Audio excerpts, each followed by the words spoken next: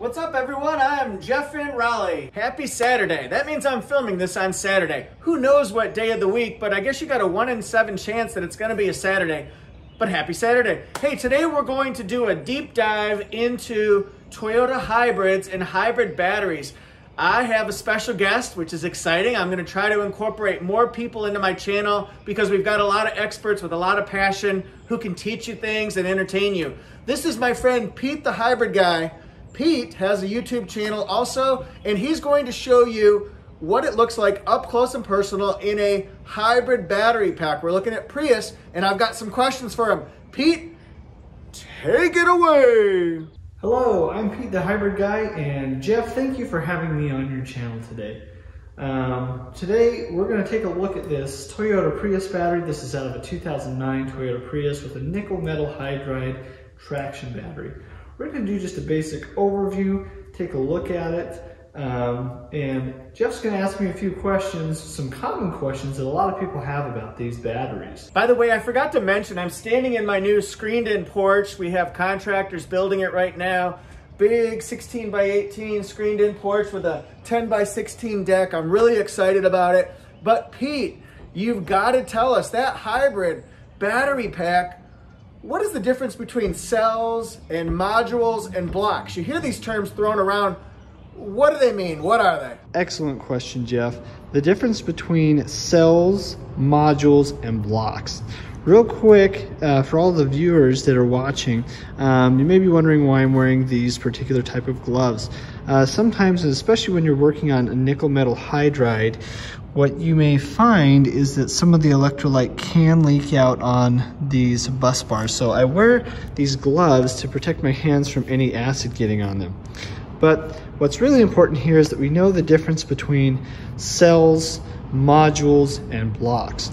If you look right here, you can see that this little section right here is actually a cell within this long strip, which is called a module, and two of these modules make up a block. And so in this particular Prius battery, we have 14 blocks, which are comprised of 28 modules.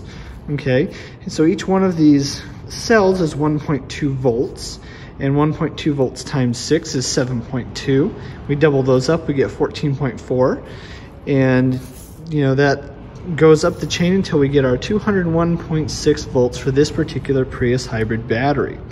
So again, we're just recapping. This is a cell, an individual piece of a module, which is this large block right here, and then two of those modules together make a block. Pete, this is a question you probably get all the time. I know I get it all the time. Can you replace just part of a hybrid battery pack, or do you have to replace the whole darn thing? Another great question, Jeff. Can you replace just one module inside your hybrid battery?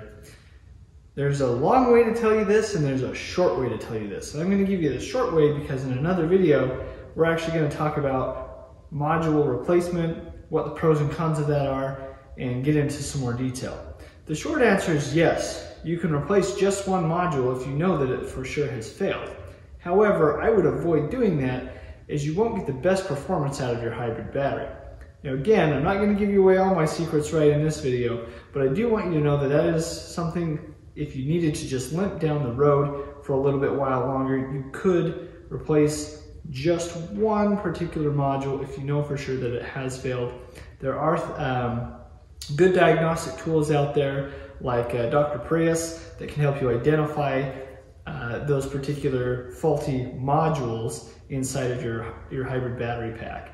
But again, we'll dig a little bit more into that. But the short answer, again, for those who are listening, yes, you can just replace one or multiple modules if you know for sure that they have failed. Another question that I've gotten from viewers, how safe are hybrid batteries themselves? Are they dangerous to work with or touch, or what can you tell us? Another excellent question from you, Jeff.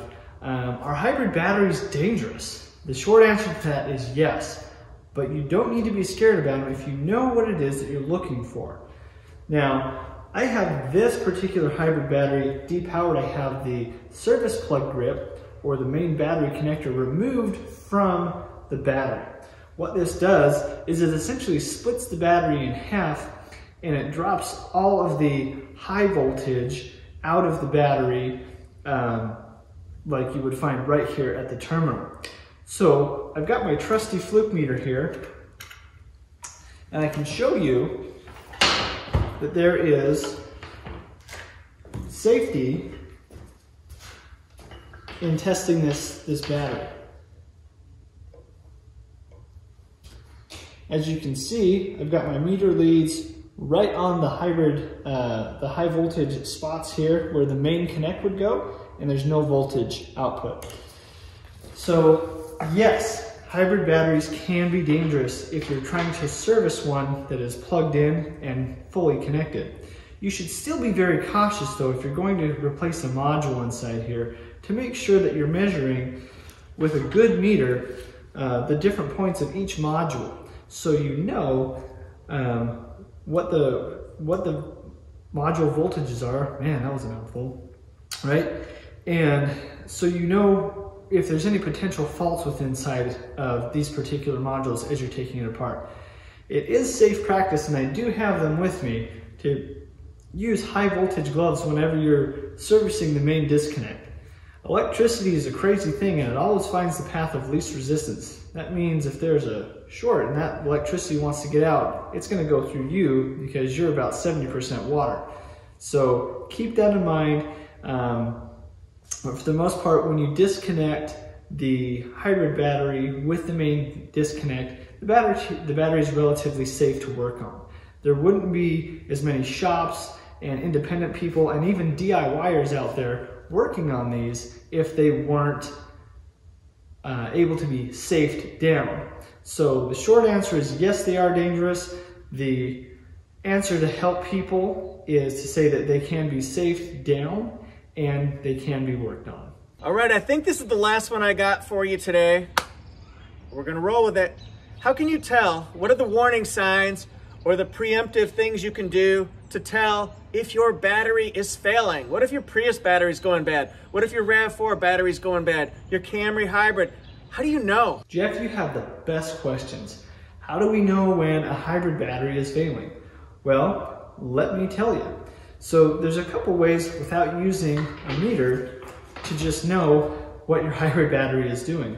The first thing is that little meter inside your multifunction display that shows you the battery level. It's actually one of the best indicators that you could have. Now I see people all the time that say, oh, I got my battery to go all the way up to the top. Well, that isn't necessarily a good thing. Okay, and I'll tell you why in just a moment. But that battery meter is actually critical to watch, especially as the vehicle ages. If we see a sharp discharge and a sharp charge when we're driving the car, that means that this battery is actually having a problem inside. If you want to think about this battery as like a 5-gallon bucket, right? And if we were to take that 5-gallon bucket and place it in a river where water was spilling over it for years on end, eventually when we pulled that bucket out of the water, we would find that there would be some silt built up in the bottom of that bucket, okay? Now, depending on a lot of different factors, okay, that silt, really what I'm kind of comparing it to is the amount of capacity inside that bucket. So the more silt we have in the bucket, the less capacity we actually have to store electrical energy, okay? So one thing that is a big key indicator, like I was just talking about, is that meter on your multifunction display.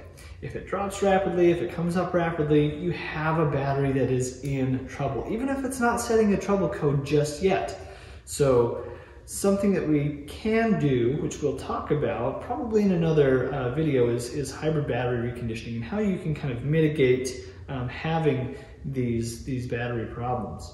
One more thing I'd like to touch on is these batteries also can be monitored through Dr. Prius as well. I get a lot of questions, and I think we'll probably end up doing a specific segment just on the Dr. Prius app itself to help hybrid owners understand that data. That data can be kind of confusing. But there is a spot in Dr. Prius that says Delta SOC. Delta SOC means Delta State of Charge, And that delta state of charge is essentially the difference between the highest and lowest modules inside this hybrid battery.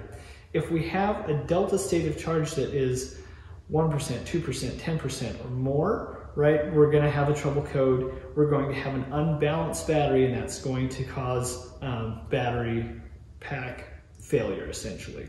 So hope that answered your question for that. If not, I'm pretty sure we can do another video on it to get a little bit more in depth on how to know when a hybrid battery is failing. Jeff, thank you so much for having me on your channel today and for all those awesome questions.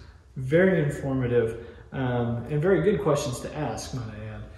Again, this is a 2009 Toyota Prius nickel metal hydride traction battery. This is just an overview of the cells, modules, and blocks and some basic things about this Prius battery. In another episode, we're going to talk about hybrid battery reconditioning and how to actually repair one of these properly so that you can double the life out of your hybrid battery. Thank you so much for having me on today. I hope this helped a bunch of people, and I'll see you soon. Everyone, thanks so much for watching. I encourage you to follow along with Pete the Hybrid Guy. Thanks, Pete. I appreciate your time. But yeah, go to his page. I'll put a link in the description section, and then you can like his channel and subscribe to it. I really appreciate that. So thanks so much. Pete and I are going to be doing a series of videos on hybrids. All the questions you wanted to know but were afraid to ask. Maybe you've already asked them. I don't know. But anyway, follow Pete. And then the next video I'm going to do is going to be on his channel. And then we'll just keep going back and forth until you guys get bored. So thanks so much. Follow me on Instagram at ToyotaJeff1. Follow me on Facebook at ToyotaJeff. I'm on TikTok. Yeah, I'm crazy like that. We're crazy like that. ToyotaJeff2. Okay? Got a whole series of Toyota Jeff names. And then I'm on torquenews.com/Toyota. I just wrote a Torque News story speculating, rumors are flying everywhere about the new TRD Pro color for 2022. So check that out, torquenews.com/Toyota. And you can always find everything about me at toyotajeff.com. Thanks again, Pete. See you guys next time.